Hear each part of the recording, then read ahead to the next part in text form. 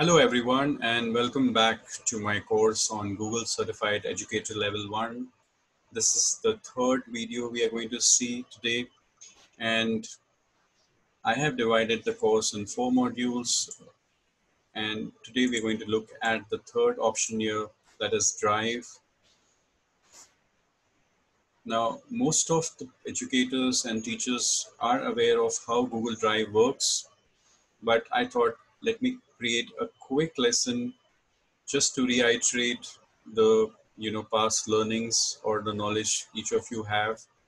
There are a lot of times you would get confused on sharing the folders and file permissions. Now this aspect has to be clear when you go for the exam, because there is a lot of sharing and file permissions involved. So go through this video even if you are aware of the settings, so that you can cross-check the knowledge you currently have.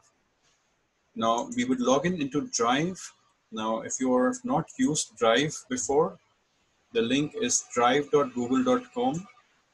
You would type that on the browser, then log in into your G Suite ID. Now the first task we have on our hand is we are a school, for example, XYZ school, and we want to create a main folder with the school name and subfolders with the standards. So what I would do is I would create one folder as XYZ school and 3 subfolders like standard 1, standard 2, or grade 1, grade 2, and grade 3. Let's make it that way. So one folder and 3 subfolders. So log in into drive.google.com, click on new folder.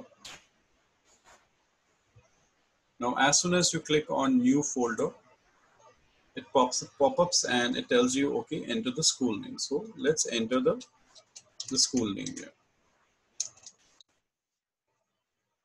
Now entering the school name and clicking on create creates a new folder, XYZ school.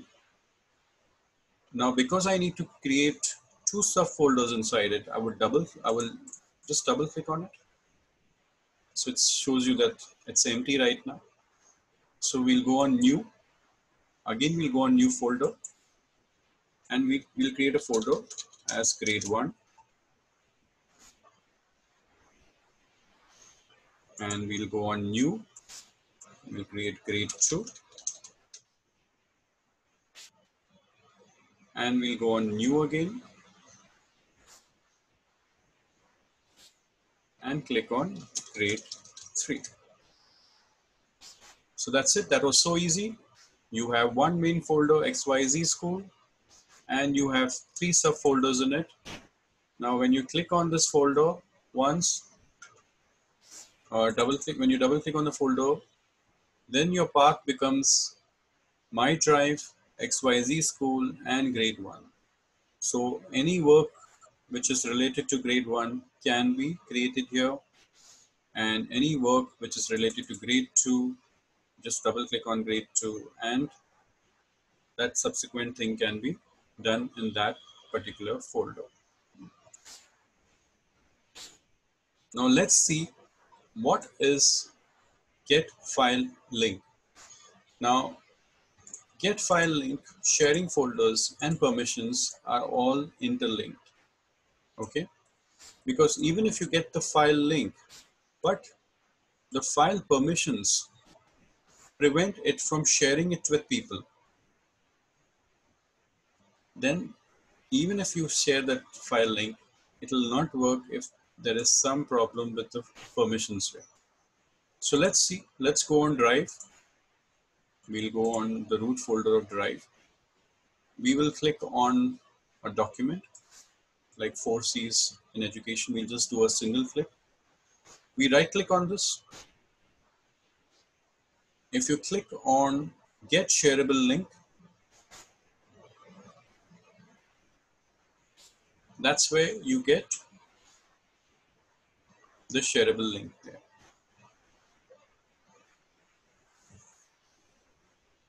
Now this link you can just copy and paste So if you can just copy this link and paste it in an email, you can send it across to people. But if you actually look at the link below, only people add it. So this is a restricted link. So it is restricted to only people added who can open with this link. So I have not shared this link with anyone yet, right? I didn't click on that link. So let me again right click, go and get shareable link.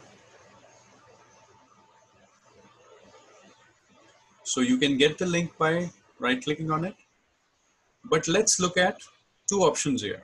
That is first option, which is share with people. Second option is restricted. Okay. Now what I want to do is, I want to click on this triangle here. Now 4C Technologies Academy is your organization. So here it may show you your own school name. So you have three kinds of settings here for permissions. It's restricted. Okay, so why is it restricted? Because I want it to only be shared with people who I have shared the file with. So only those people can see this link. If I click on this, that means anyone in my organization, if it gets this link, can view the link. Okay, anyone in my organization. The third option I have here is anyone with the link. So that is anywhere outside. Okay, so my purpose in this activity was I want to get the link of the file and I want to keep a permission as anyone with the link. Then I would just click on copy the link. So that link is copied in the clipboard. And then what I could do is go on Gmail, click on compose.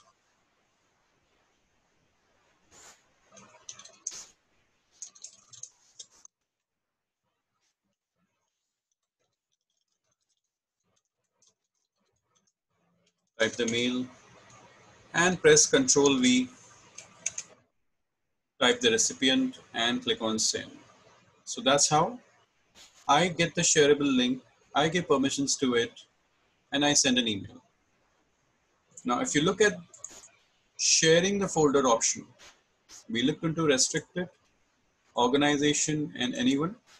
Let's understand what does sharing the folders or sharing the file look like for view, edit, and comment. Now we'll right click the same file. This time, instead of going on get shareable link, we go on share.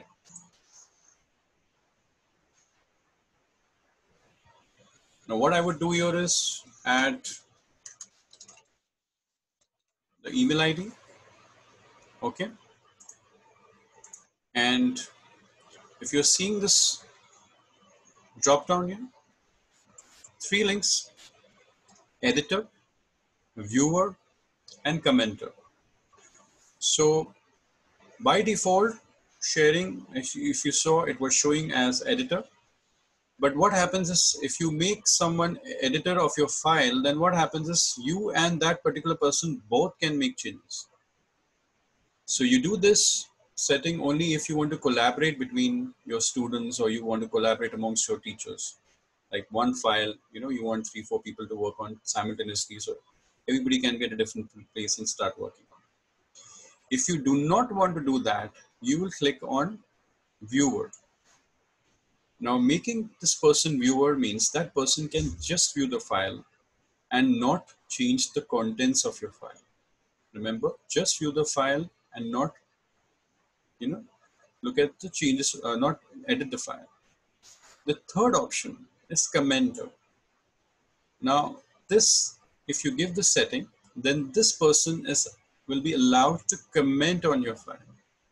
Now you would do this setting normally for your child, for your student who you're teaching, is that he should be able to submit your work, but then you should be allowed to comment on that work so that he gets a feedback on the document. Okay. And then once you do that, it's a good practice to click on notify people and send. So that person gets an email in inbox that this so-and-so file is shared with you with this setting, whether it's commenter, viewer, or editor. and then you click on send, and he receives that file. Okay, so I hope it was clear for all of you. Creating the folders and subfolders, getting the file link, sharing the folders, and file permissions. Now, get file link and file permissions are sort of interlinked. So it decides, you define there whether this file is restricted or it's for the entire organization or it's for anyone who has a link, anywhere in the public who has that link. Thank you so much for watching, and I will see you in my next session.